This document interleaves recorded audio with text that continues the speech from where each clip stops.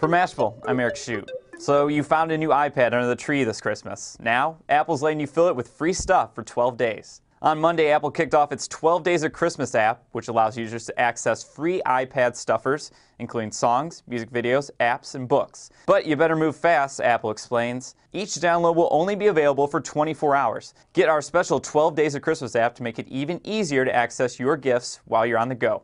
And on the first day of iTunes, some of Coldplay's music is free. Download their live performances from the 2011 iTunes Festival, including 3 songs and 3 videos.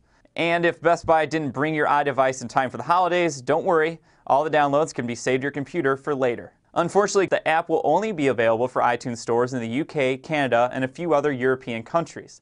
And though you can't count on 5 golden rings, keep checking iTunes between December 26th and January 6th for more after Christmas specials.